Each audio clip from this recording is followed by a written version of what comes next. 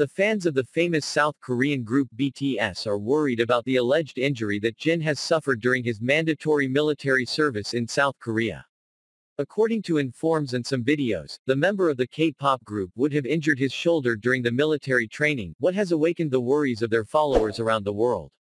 The news of the injury of Jin has generated a lot of comments of social media, with a lot of fans expressing their preoccupation and sending messages of encouragement and support to the BTS member. Some also have expressed their desire that Jin recovers soon, so he can come back with his activities with the group. It should be noted that the mandatory military service in South Korea is an obligation for all the men of the country, and its duration is approximately 18 months.